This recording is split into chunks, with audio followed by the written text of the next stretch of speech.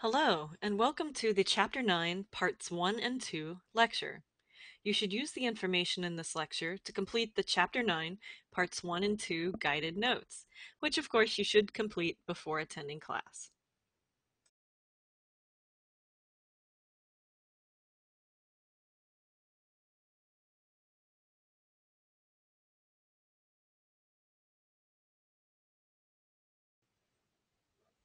In this chapter and the next, we're going to discuss two metabolic pathways that are especially important to living cells: photosynthesis and glucose metabolism, which is also known as cellular respiration. Both of these pathways are especially important because they have to do with energy, how cells get their energy, and how they use their energy. The first metabolic pathway is known as photosynthesis. I'm sure you've heard of it before. This is the metabolic pathway used by plants and some protists such as algae, in which they take in CO2 from the environment, that's carbon dioxide, and water, and they use it in combination with energy from the sun, that's energy, to build large sugars such as glucose. C6H12O6 is good old glucose. So in this way, they are capturing energy from the environment, from sunlight, and storing it up for later. As a byproduct of this reaction, photosynthesizers make O2, oxygen gas, which is the gas that we breathe.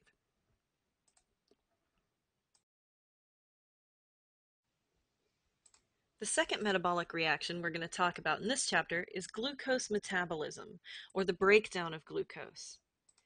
In this reaction, energy stored inside molecules such as glucose is going to be released, and it's going to be transferred into molecules that are smaller and easier to use, such as ATP. What's the relationship between glucose and ATP? Well, think about it like this. I want you to think of glucose as being like a $100 bill. A $100 bill is a pretty big chunk of currency, and if you take that into a store where everything costs a dime, the shopkeeper is going to be really unhappy with you. It would actually be much easier to spend a dollar in a store where everything costs a dime than a $100 bill. So that's essentially what the cell is doing. It's taking a big molecule that holds a lot of energy and it's making change. It's breaking it down into a molecule that's smaller and easier to break down one at a time as the energy is needed by specific reactions. Let's take a closer look at glucose metabolism. In this reaction, glucose molecules and other similar sugars are going to be broken down in the presence of oxygen. This is that nice gas that we breathe, and it's going to get broken back down into CO2 and water. And then the energy from the glucose is going to be funneled into this nice little easy to use molecule called ATP. So we're harvesting the energy that was first stored up through photosynthesis. Another interesting thing to notice about these two reactions has to do with how they're related to one another. They're actually sort of symmetrical. Notice this: the reactants of photosynthesis are the same as most of the products of glucose metabolism. And the products of photosynthesis are actually the same as the reactants needed for glucose metabolism. So these two reactions go together.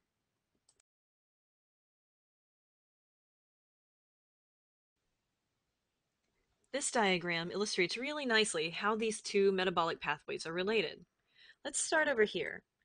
Inside a plant cell, you're going to have chloroplasts. And chloroplasts are going to take in CO2 and water, combine it with light energy, and use that energy to combine those CO2s into organic molecules such as glucose. As a byproduct, the chloroplasts are going to release oxygen gas. Now, those organic molecules can be stored up for later. For instance, if the product is glucose, it can be stored up as starch for later use. When the cell needs to use that starch and needs to harvest some of that energy, it'll take some of those glucose molecules out and send them, along with that oxygen, to the mitochondrion.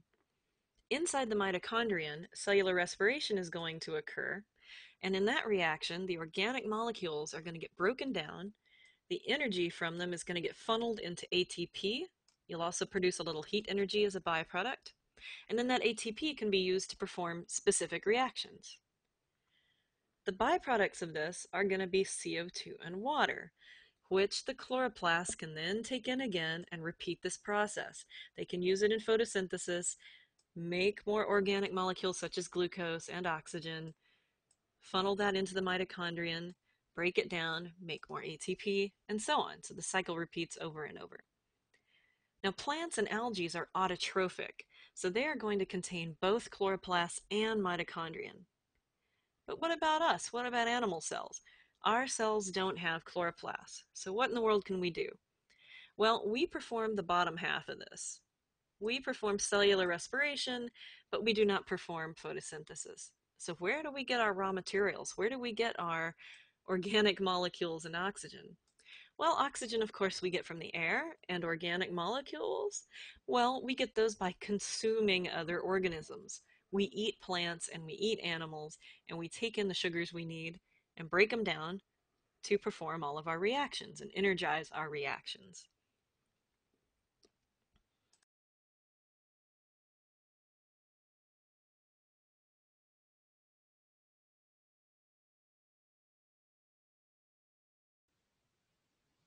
This slide is just here to remind you a little bit about how energy flows inside living cells. In order to stay alive, maintain homeostasis, and to resist entropy, living cells constantly have to take little monomers, such as amino acids, and build them into big molecules such as proteins. They use these big molecules to maintain themselves. Now, these building reactions are anabolic in nature. That means that they require energy. We also know anabolic reactions as endergonic reactions. So where do cells get the energy to do all of this nice building? Well, the energy comes from coupling the anabolic reactions with catabolic reactions. Catabolic reactions release energy. They are exergonic in nature. So for instance, energy taken in through the food, if you're talking about an animal cell, or energy taken in from glucose from photosynthesis, if we're talking about an autotrophic cell like a plant, those big molecules will be broken down, the energy will be released through exergonic reactions, and the byproducts will be smaller than the big molecules that you started with. That energy can then be funneled into the anabolic reactions, so cells can build stuff that they need. More catabolic reactions then have to be performed to keep performing these anabolic reactions and over again.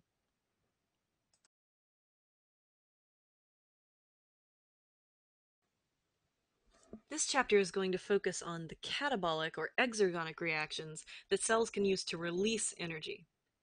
The first reaction is the simplest but the least efficient. It's known as fermentation. Fermentation is a partial breakdown of sugars, so it just takes in glucose or other sugars and breaks them down a little bit.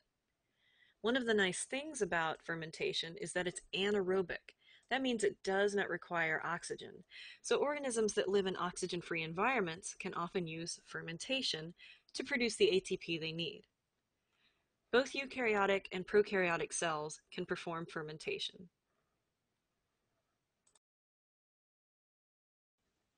Another catabolic or exergonic metabolic pathway that's often used by cells is known as aerobic respiration, also sometimes called cellular respiration. Now, this metabolic pathway is big and complicated. It's actually made of several reactions that happen in a particular order, and we'll get into all of that. For now, you should know that aerobic respiration is the pathway favored by our cells. So you mainly find it being used by eukaryotic cells. Some prokaryotic cells can do this as well. Aerobic respiration is a complete breakdown of sugars. So it's more complicated than fermentation, but it's also more efficient. You get more energy being harvested out of those sugars than with fermentation. One of the things that's required for this reaction to happen is good old oxygen. That's what the word aerobic means, is that it can only happen in the presence of oxygen. In fact, this is the reason that we breathe oxygen. It's the reason that we die pretty quickly if we stop breathing oxygen.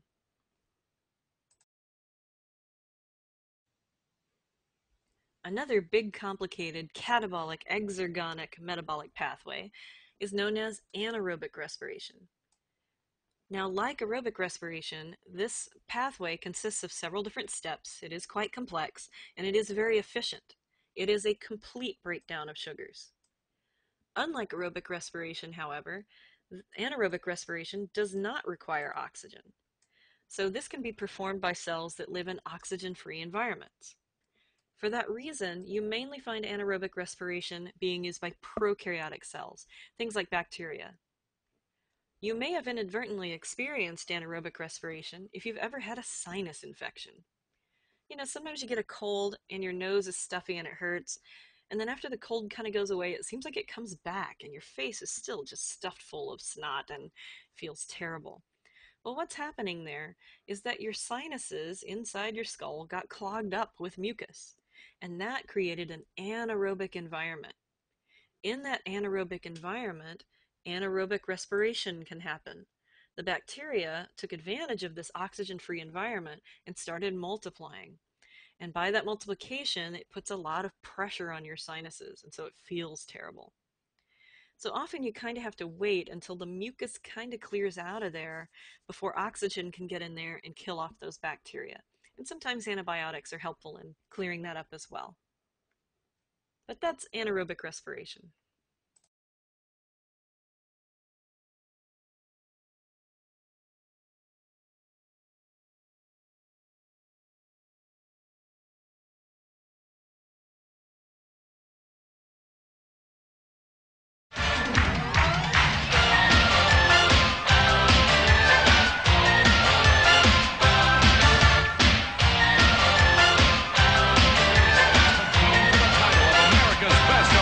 Athletes. We are the winners, watch us glimmer. Like the sun, we're the champions. We're in control, body and soul. We push ourselves to the maximum. The champions, the champions. We are the champions.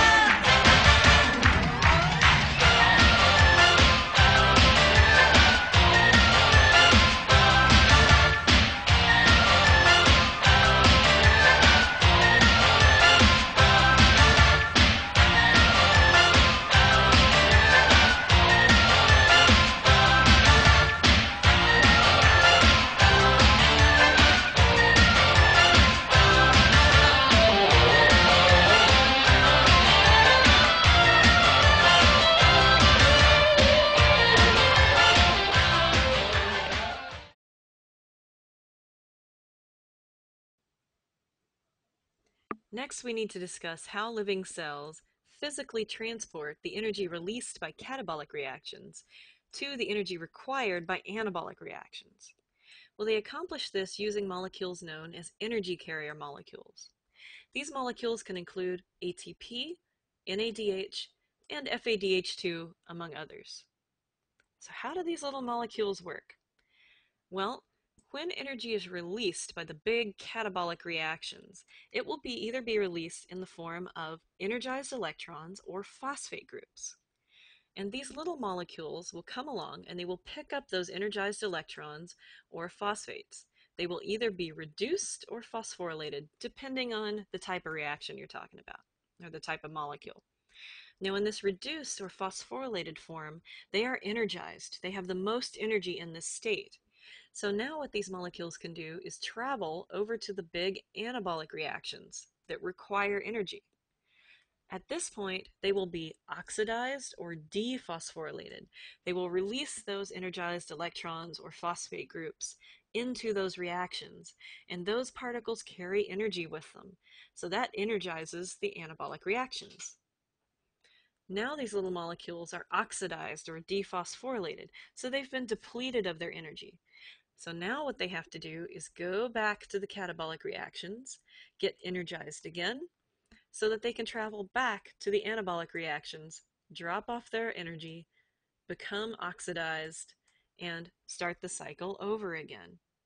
So these little energy carrier molecules, by going through these cycles of breakdown and recycling, physically connect the catabolic reactions that are exergonic to the anabolic reactions that are endergonic.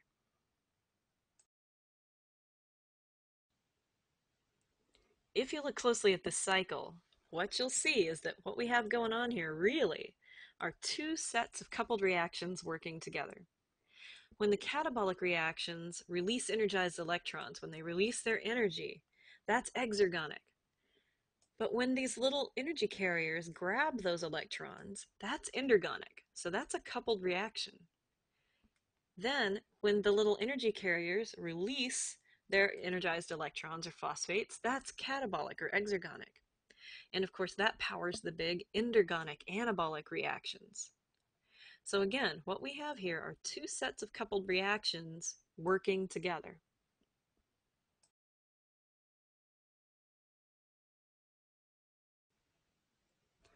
Let's talk about ATP in a little more detail. ATP is by far the most important energy molecule inside your cells. It's like the energy money or the energy currency of your cells.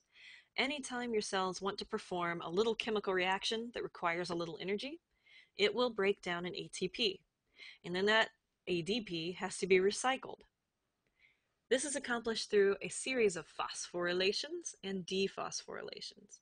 So let's start up here with ATP, adenosine triphosphate. It has 3 phosphate groups, and that is where the energy is stored. Now, if your cell wants to perform a chemical reaction, it's going to need to harvest some energy out of this ATP. It's going to do that by dephosphorylating it, by removing a phosphate group. So the leftovers there are ADP, or adenosine diphosphate, and a lone sad little phosphate group. That releases energy that can do work. Now we need to recycle this ADP back into ATP. So what can we do?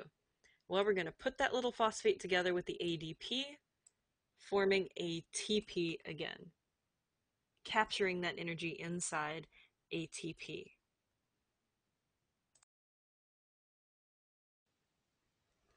Glucose metabolism, or cellular respiration, which we're going to get into in more detail in a minute, is largely about this part of the cycle, about taking ADP, adenosine diphosphate, and phosphorylating it. Where does the energy come from for that? Well, that's the breakdown of glucose. Energy is funneled out of glucose and used to build as much ATP as possible.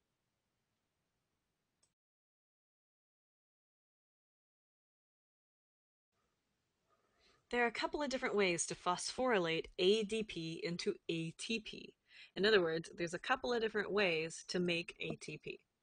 The first method is slower but simpler, and it's known as substrate level phosphorylation. Now think about this. Where have you heard that word substrate again? Well, substrate, of course, those are molecules that fit into enzymes. They are the molecules that enzymes work on.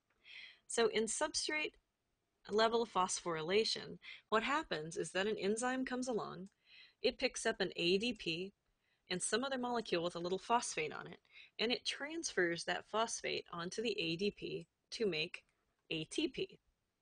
The enzyme will also end up making a little product that has been dephosphorylated because it had a phosphate group removed from it. Substrate level phosphorylation, again, is slow.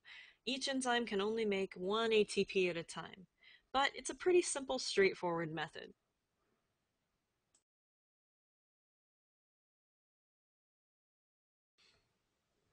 Another way to make ATP that is more complicated but also more efficient goes by several names.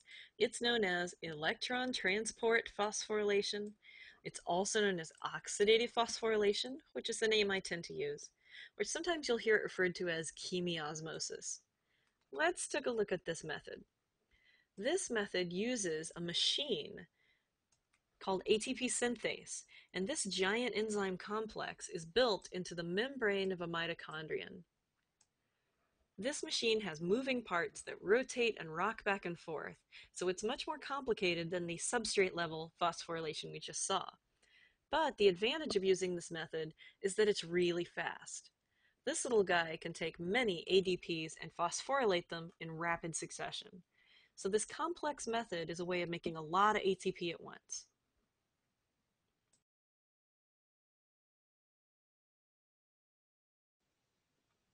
Another category of energy carrier molecules are known as electron carriers. These include NADH and FADH2. Now, unlike ATP, which is dephosphorylated and phosphorylated to release and gain energy, these guys work by being oxidized and reduced. They work with electrons specifically.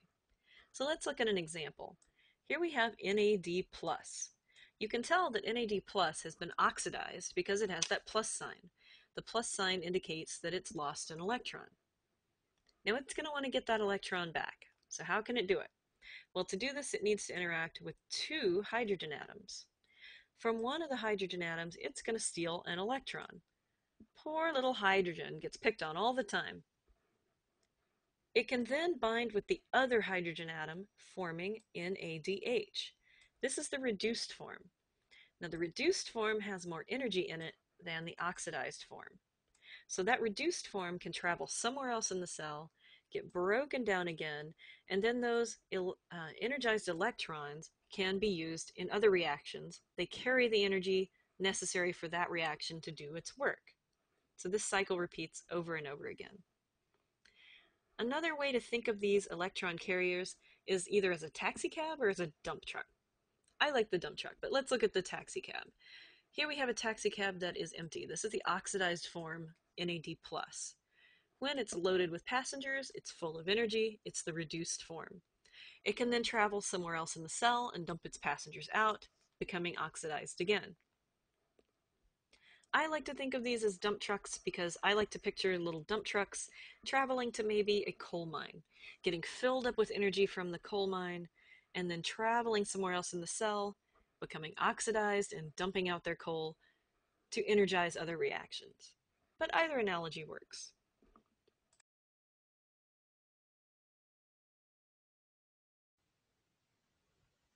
This chart shows the oxidized and reduced forms of our electron carriers. The oxidized forms have less energy in them than the reduced forms. The reduced forms have more energy. That's the energized form. So for instance, NAD+, after it interacts with two electrons and its two hydrogens, it will form NADH and a hydrogen ion. This is the form that holds the most energy. It can then travel somewhere else in the cell and get oxidized back into NADH. It will release those two little electrons with their energy into another reaction to do some work. Another energy carrier you will see is FAD, FADH2. The oxidized form that's empty is FAD. It will also interact with electrons and hydrogens to form the reduced form, the energized form, which is FADH2. This energy carrier we will see in photosynthesis, so just kind of keep it in mind for now, but we'll see it in action in Chapter 10.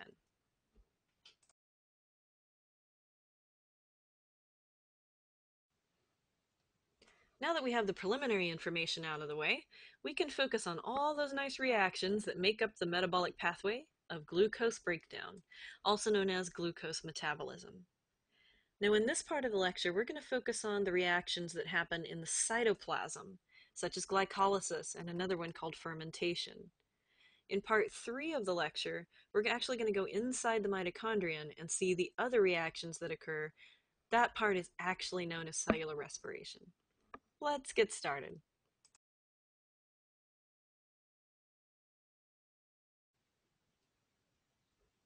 This particular metabolic pathway is known as glucose metabolism or glucose breakdown. So that begs the question, why glucose? Sure, glucose has a lot of energy in it, but can't we use other molecules for energy too, like fats and proteins? Well, we can break down those other molecules for energy, but it might surprise you to learn that the glucose breakdown pathway is actually the simplest, so it's the kind of go-to energy harvesting reaction that your cells use. Most of your cells prefer to use glucose breakdown long before it will start to break down proteins and fats. Glucose has a lot of energy in it.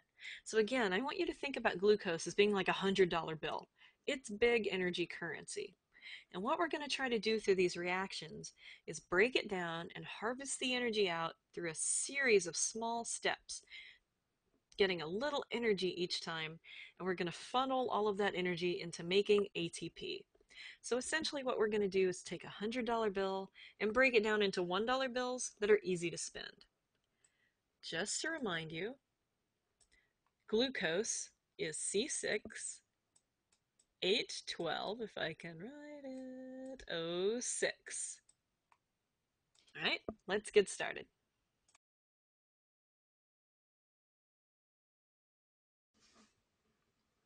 Here is the overall process for our metabolic pathway, our overall process for making ATP. First, we're going to break down glucose. So again, we're going to break it down through a series of steps and suck a little bit of energy out of it several times. I represent that with a fire. Okay? Burning glucose releases its energy. Next, that energy is going to be funneled into our dump trucks, our NADH molecules and our FADH2s. They're going to get loaded with energy and they're going to carry it somewhere else in the cell. Where are they going to carry it? Well, they're actually going to carry their energy to this giant machine that we call the ETC, or the electron transport chain. They are going to dump their energy into the electron transport chain, energizing this machine, and that machine is going to make our ATP. This is the big profit step of the metabolic pathway.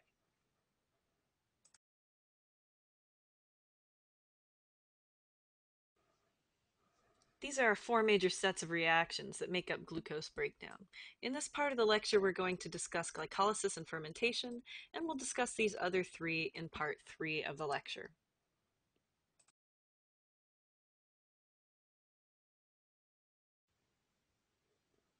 Now, these reactions are probably going to seem kind of complicated to you.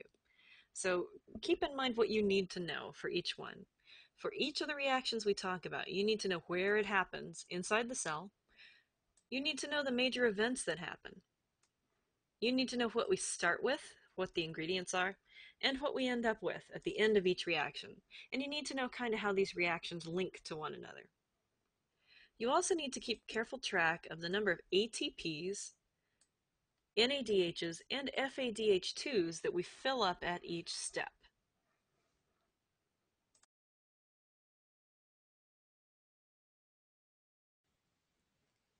Our first major reaction in glucose breakdown is glycolysis.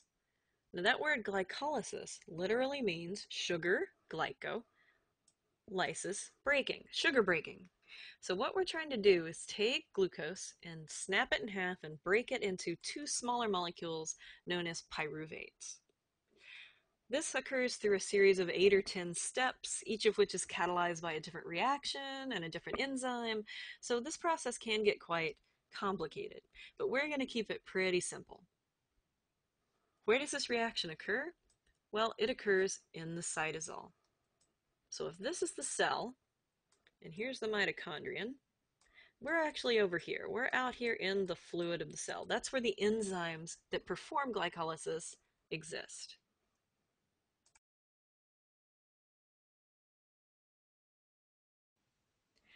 We're going to split glycolysis down into two phases. The first phase is known as the glucose activation phase. This phase exists because all reactions need a little activation energy to get started. So in this phase, what we're actually going to do is take glucose and add a little energy to it. We're going to add a couple phosphates to it. Now, where do the phosphates come from? Well, they come from 2 ATPs. So in this step, 2 ATPs are actually going to be broken down and stripped of their phosphates, dephosphorylated, and glucose is going to be phosphorylated. It's going to be energized. That's going to prepare it for the next step.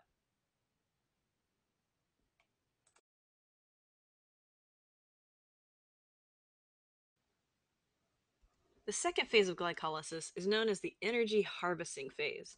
So obviously we're going to get some energy back out of glucose at this point. Now the product of our last step was fructose biphosphate, that glucose that was rearranged and had phosphate groups added to it from 2 ATPs.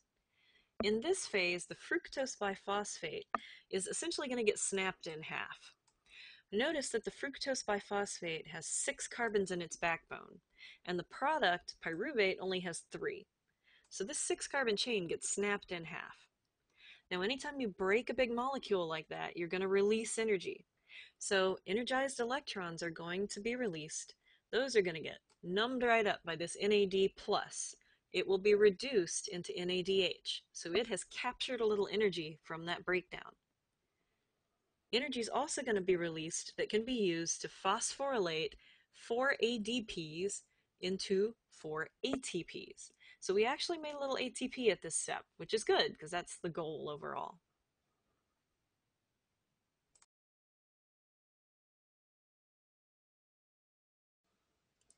Let's talk about the energy yielded by glycolysis. And by energy yielded, I mean how much ATP did we actually make? So the second phase of glycolysis makes 4 ATPs, which is great. But remember that the first phase used 2 ATPs. So gross, we have 4 ATPs, but profit-wise, we really only have 2 ATPs. So through this process, we're only ahead by 2 ATPs.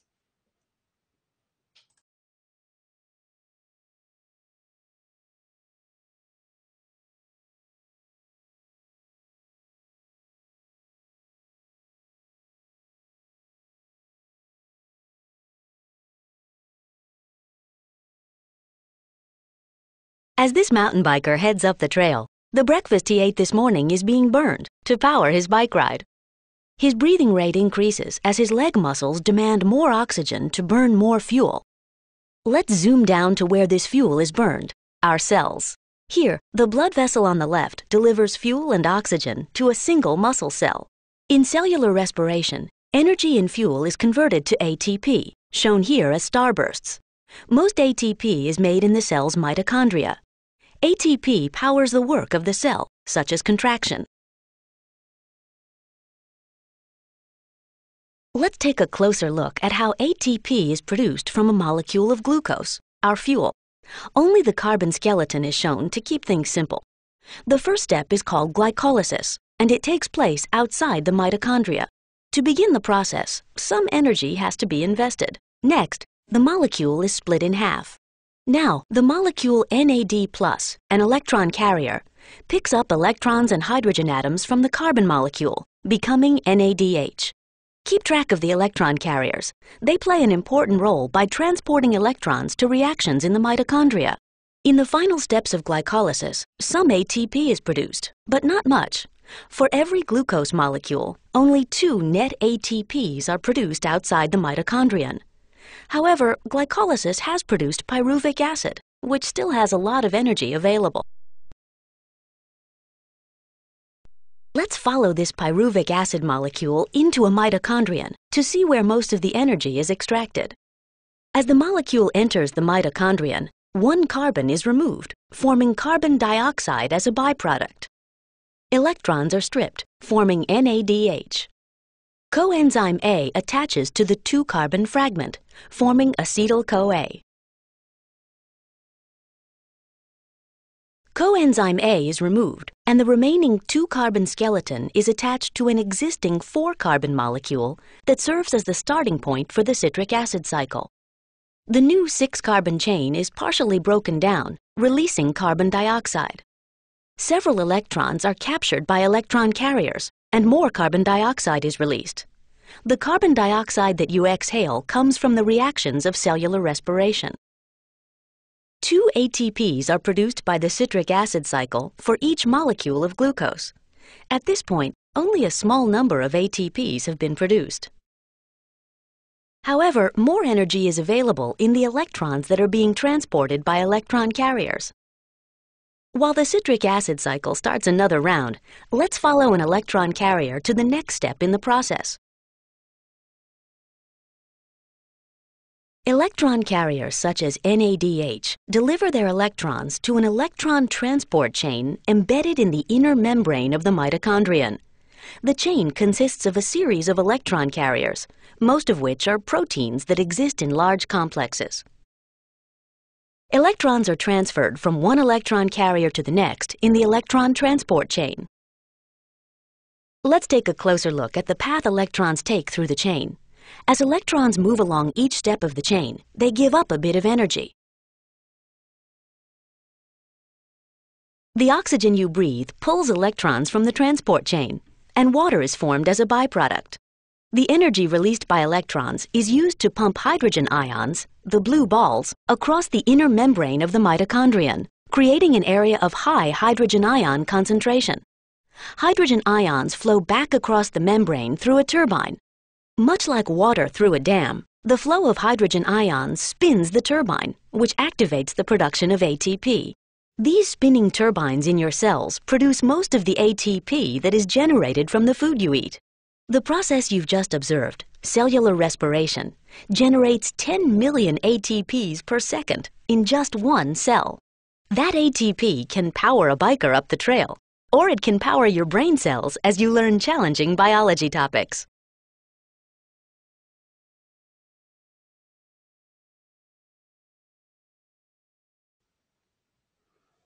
At this point, we've taken glucose and we've broken it down through glycolysis into two pyruvates, and we made 2 ATPs profit as a result. That's great. Now, where do we go from here? Well, we have a few options. If we are a very large cell with very high energy needs, such as human cells, we might want to take those 2 pyruvates inside the mitochondrion and put it through cellular respiration. Now, cellular respiration requires oxygen. It is an aerobic process, but that's an option. If we are a prokaryotic cell, though, we might want to go this way. If our energy needs are fairly high, we might want to take that pyruvate into anaerobic respiration. That's beneficial because it harvests a lot of energy, but it doesn't require oxygen. It can occur in an anaerobic environment. There is a third option, though, and that's actually the way I want to go. I want to take our little pyruvates over here into fermentation. Fermentation is that partial breakdown of pyruvate. It's anaerobic, so it does not require oxygen, and it works really well in cells that have low energy needs. Let's talk about it a little bit more.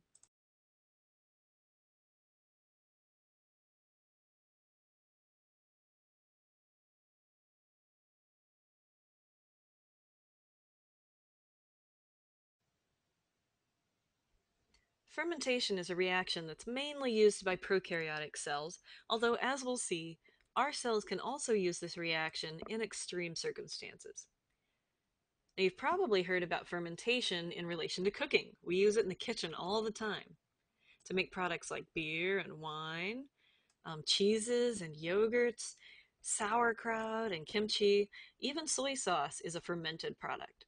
So in those cases, what we're doing is we're using little microorganisms. They perform this reaction for us, and they make all of those delicious, yummy products.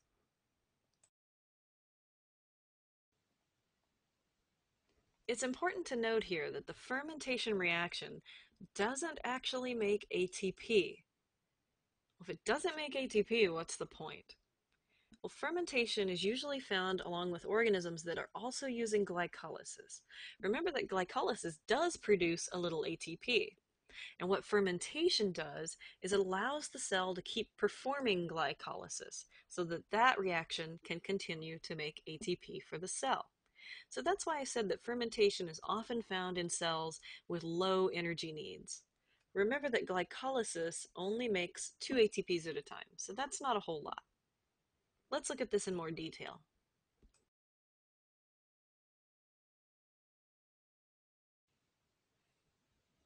Here we have glycolysis and fermentation put together. This part is glycolysis. Remember, glycolysis changes glucose into pyruvate. It breaks it down. As a byproduct, it makes 2 ATPs, and it changes 2 NAD pluses into 2 NADHs. Now, in order for a cell to repeat glycolysis over and over and over again, it's going to need a lot of NAD+. It needs a constant supply of this energy molecule in the oxidized form in order to keep doing glycolysis and in order to keep making that little bit of ATP that it needs. So what fermentation actually does is it replenishes the NAD+. Let's take a look at it. Through fermentation, pyruvate, in this case, is going to be changed into lactate. So it gets transferred. And as part of this process, NADH is broken back down into NAD+. So that NAD+ that's released can go back into glycolysis and be used again in glycolysis, and glycolysis can make more ATP, which is the product that the cell actually needs.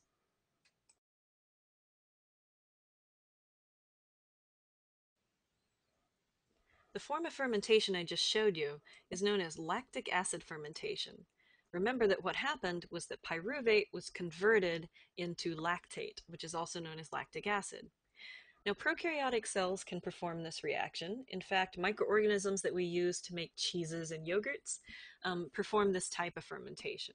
But it might surprise you to learn that our cells can also do lactic acid fermentation, but only in really extreme circumstances. Let's imagine what might happen if you go from sitting around at home to jumping up and running around the house. Inside your muscles, the oxygen is going to get used up pretty quickly. So the environment inside your muscle cells is going to become anaerobic. But the energy needs of your muscle cells is going to skyrocket. You need more ATP. So what that forces your cells to do is to depend more on glycolysis, because glycolysis is anaerobic. Even though it can only make a little ATP at a time, it's better than nothing because you're pushing your body really hard. So your body will start to rely on glycolysis. And to keep that glycolysis going, it will need to rely on this fermentation as well. So fermentation ramps up too. Now, the byproduct of this fermentation is lactate or lactic acid. There is some debate about what lactic acid actually does in terms of muscle soreness, but we know that muscle soreness occurs at the same time that lactic acid levels are high inside muscles. So there's some correlation between lactic acid and muscle soreness.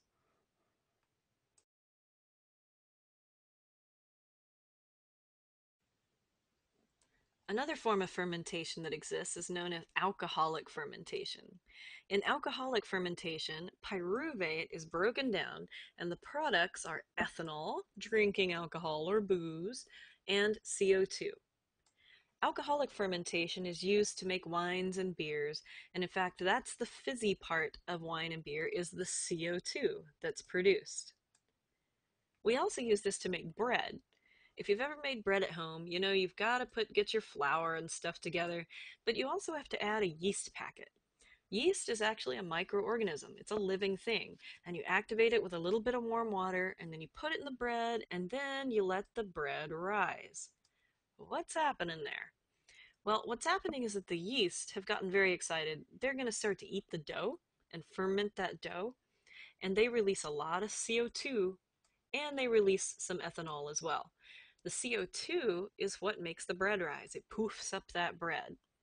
The ethanol gets baked out when you bake the bread. So there's no alcohol in baked bread anymore.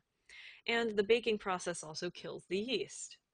But that's alcoholic fermentation that's happening when you make bread.